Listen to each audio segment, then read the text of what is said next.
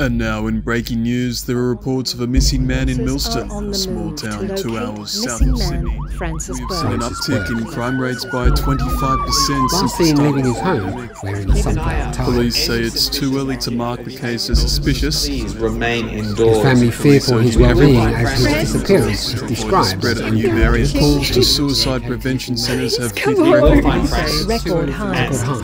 Police urging everyone to stay indoors. Jayne.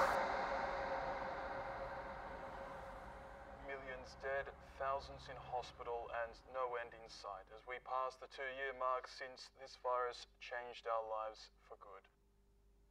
The federal government have once again been forced to extend lockdowns after a new variant was discovered in the state late last night. With each variant becoming more deadly than the last, Minister for Health Samantha Holmes is adamant we must maintain social distancing measures and remain indoors.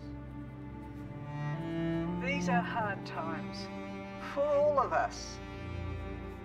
But in our darkest night, it is our ability to overcome that truly makes us human.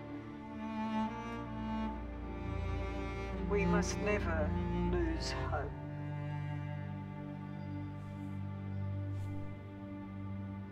Health professionals and leading psychologists are encouraging anyone who is struggling to please reach out.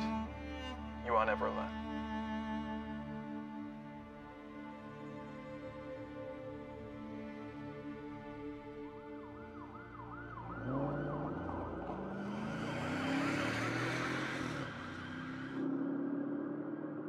The mysterious case of Francis Burke continues after he allegedly disappeared from his Milston home 3 days ago. Detectives are adamant they are making progress as townspeople watch on as it all unfolds in their humble town. Francis was last seen by his neighbours returning home on Tuesday evening at around 9 p.m. The crime scene was set up to investigate the incident. However, Francis has yet to be located. By all accounts, the witnesses have said that Francis was alone and wearing a white button-up shirt and a tie with sunflowers on it. Right now, we are investigating Francis's neighbours and anyone else close by. Our forensic department are currently searching his home for a cigarette butt after they found ash in his living room. It's still too early to tell, but at this stage, we believe the potential perpetrators were smoking a cigarette at the scene of the crime. As we now know, Francis is a non-smoker. Now, unfortunately, we can't test the ash for DNA. However, if we're able to locate the cigarette, the fingerprints will get us one step closer to figuring out what happened. No more questions at this time.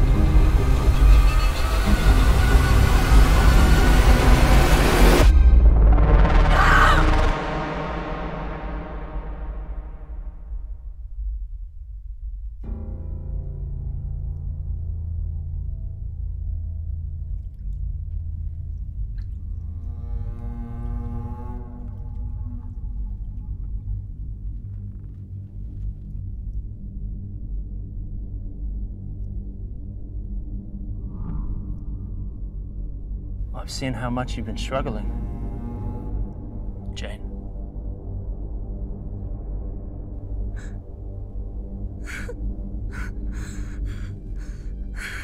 I've been watching you for a while. Hey. Hey. It's gonna be all right.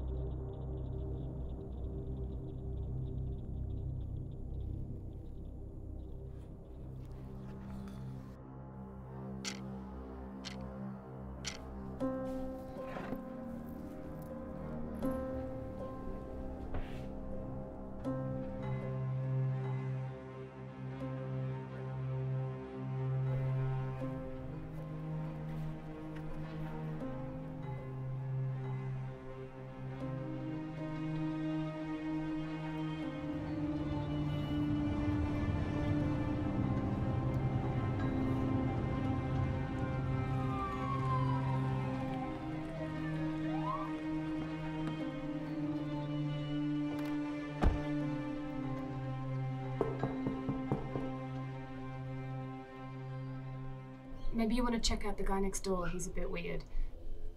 Okay. Thank you for your time. If you think of anything else, give us a call.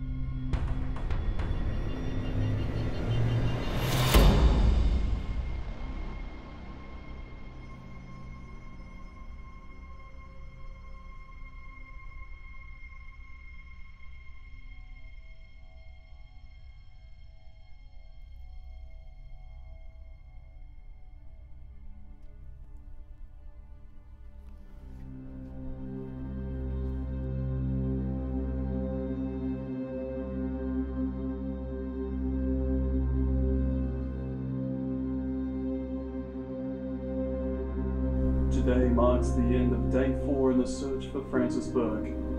Police are currently investigating Burke's neighbour Randy Harris after witnesses allegedly saw him leaving the premises on the night Francis disappeared.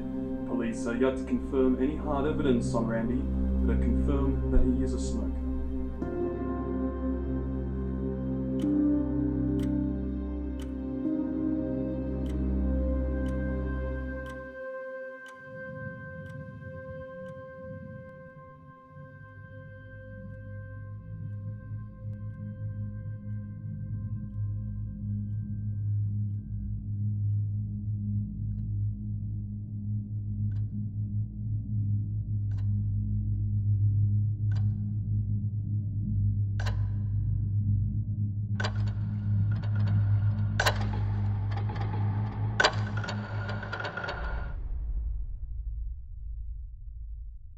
You see, Jane, parental violence at an age as young as you were often leads to various forms of psychological trauma.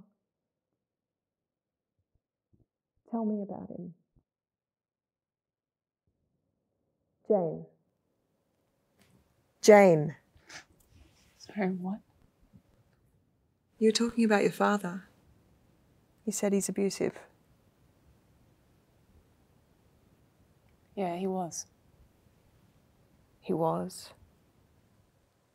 He died a few years ago. From what I'm hearing, it seems as if you've never really dealt with the issues you experienced while you were growing up. Your father may be gone, but the effect he had on your life isn't just something you can get over. This is what it's coming to, has it? You little fucking bird. You're a disgrace to her memory, Jade. A disgrace to the woman who did nothing to defend you. Our family burned. We suffered because of you. We lost everything because of you. Your mother is dead because of you!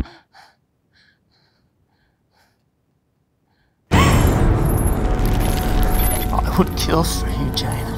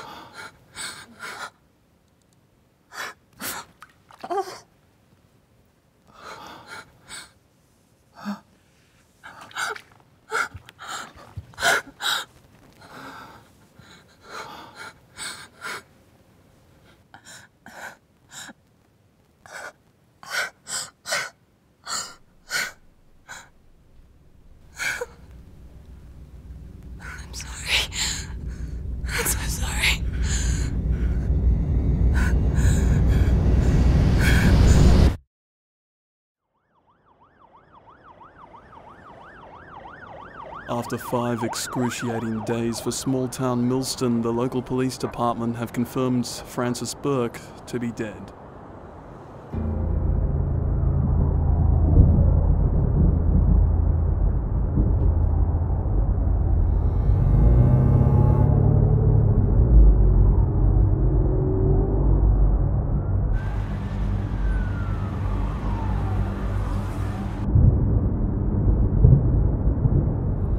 Police received a call from the ex-partner of suspect Randy Harris after he allegedly failed to turn up to court for his divorce proceedings. Harris was neighbour to Francis Burke and a prime suspect in his disappearance. Upon further investigation of Harris's home, police uncovered a wooden box that was said to contain several graphic images of a tortured and bloody Francis Burke. The box was also subject to a note where Randy apologised to his loved ones, stating, "I can't live like this anymore."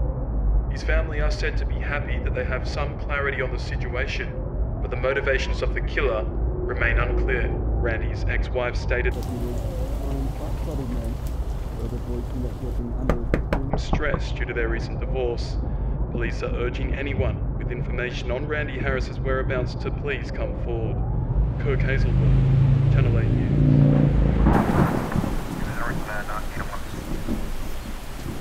Miss Foster, sorry to bother you. Have you seen the news? Yes, I did. It was so horrible. You know, I always knew there was something off with that man.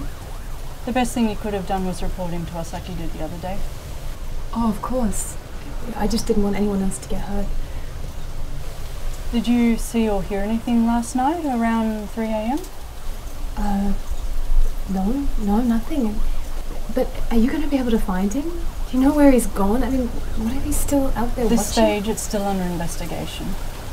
But in circumstances like this, it's not uncommon for them to, take the easy way out. But rest assured we'll find him. Until then, keep inside, keep safe. We'll contact you with any updates.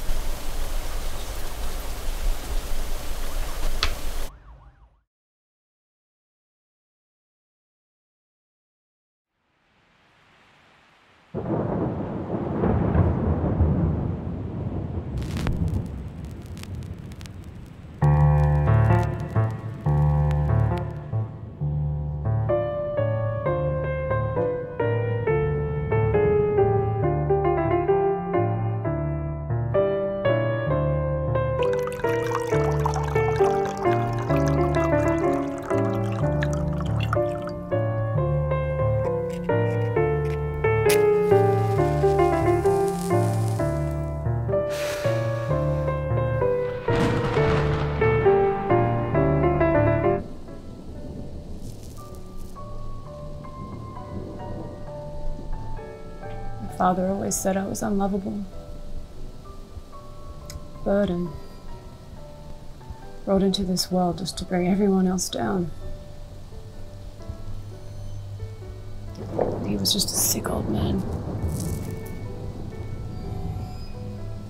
After what he did to my mother, he deserved what he got. I'll never forget the way he begged me. Please, Jayne. Stop. Please, Jayne, don't.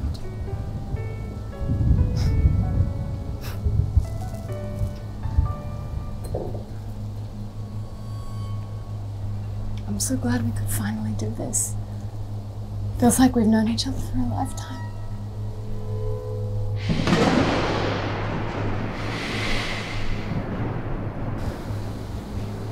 I've been watching you for a while now, Randy. I've seen the way you've been struggling. But I want you to know, everything's gonna be okay now. You're here. No one can find us. The cops. Everyone, they all think you're dead. And I did that. I did that for us.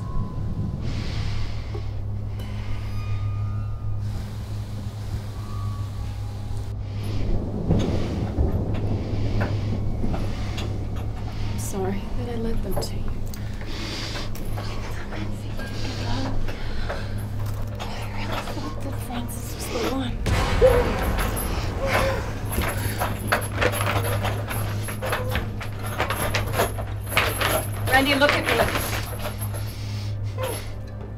Sweetie, everything's gonna be okay. I'm here. We can be together. You love me, don't you? Tell me that you love me. Tell me that you love me.